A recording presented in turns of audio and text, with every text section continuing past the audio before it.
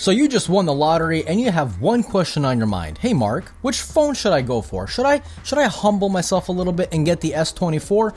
Or, since I won the lottery, should I just, go a little extra and get the S24 Plus?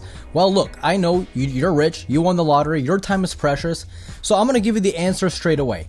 Personally, I think you should go for the S24 Plus. You're just getting a little more for your money, and it's also a little bit more future-proofed.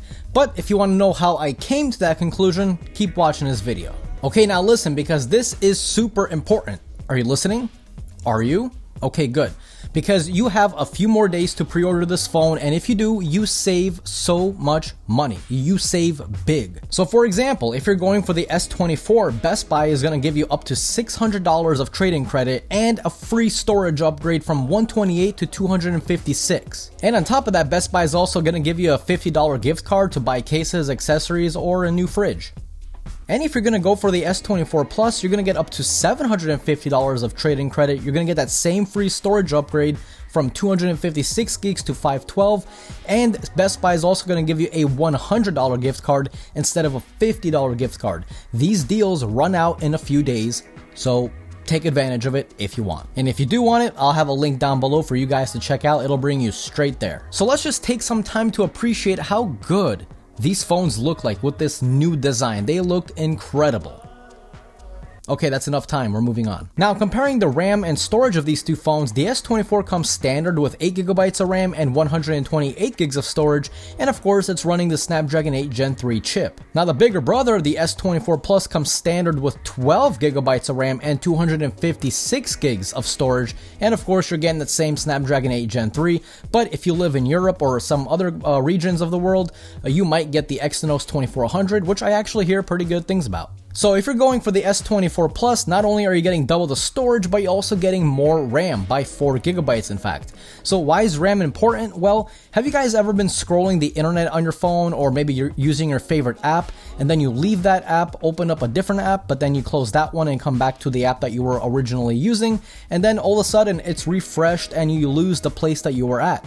Yeah, that's because your phone did not have enough RAM. Now this still does happen with 12 gigs of RAM, even 16GB of RAM, but of course you're going to run into it less often. The display on these two phones are both fantastic, but for the first time ever, the S24 Plus has a Quad HD Plus display compared to the Full HD Plus on the standard S24. This is fantastic because last year the S23 Plus had the same display as the S23, so the differences between them were not that big of a deal, but now you're basically getting the same exact screen on the S24 Plus that you are with the S24 Ultra. That's wild. So if you want the sharper display, definitely go for the S24 Plus over the standard S24. The display sizes did go up compared to last year's model, but that's because the bezels now are a lot slimmer and symmetrical. And I must admit, these phones look so good from the front. It is actually incredible.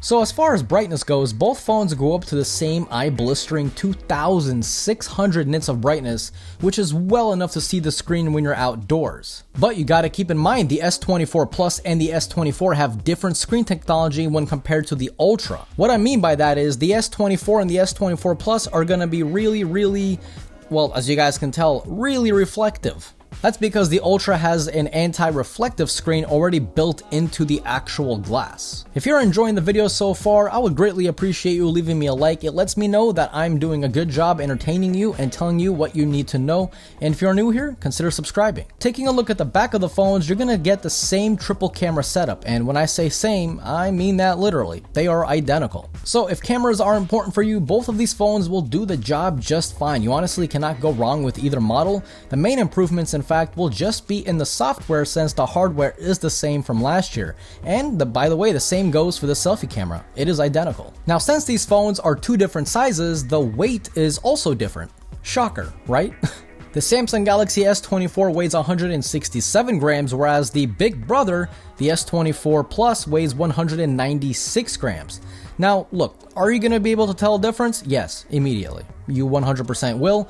The difference is quite obvious, but I think the bigger difference is going to be what kind of case you put on your phone, because you can take the S24 Ultra, put a bulky case on it, and it'll weigh the same as the S24 Plus with a slim case on it. So I think your choices of cases are going to impact the comfort and heaviness level of your phone. I need some coffee. But of course, if you do want to rock your phone with no case and you got that money to spend because you just won the lottery, then definitely go for the S24, because this phone is just so comfortable to use. It is I mean, man, Samsung nailed it. Okay, Samsung, you did it. Battery life is also a big one, and it's quite different because they are different sizes and therefore they have different battery sizes.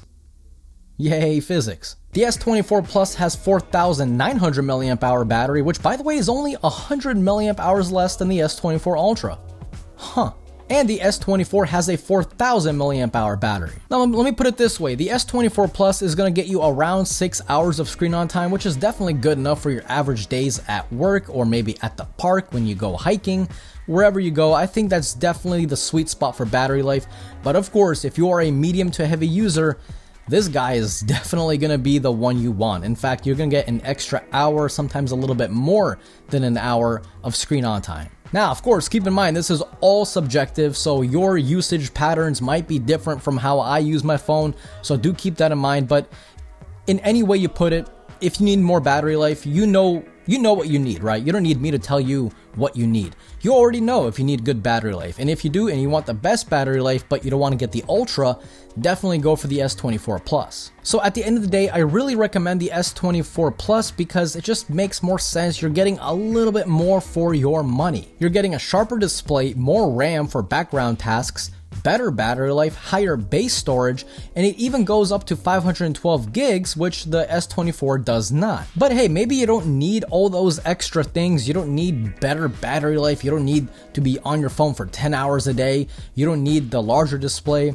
You just want a nice, comfortable phone, then you definitely cannot go wrong with the S24 Plus, especially with those pre-order deals. They are insane. All in all, the S24 series this year really packs a punch, and I'm absolutely loving this new design language that Samsung went for. It just looks so darn clean. So what do you guys think? Do you like the S24 series? Are you gonna get it? Did you already get it? Let me know your thoughts and opinions down below in the comment section. And if you did enjoy today's video, definitely click that like button. It's absolutely free to you, but it helps me and the channel out a lot, and I always truly appreciate it.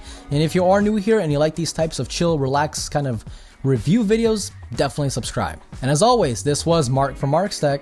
Adios.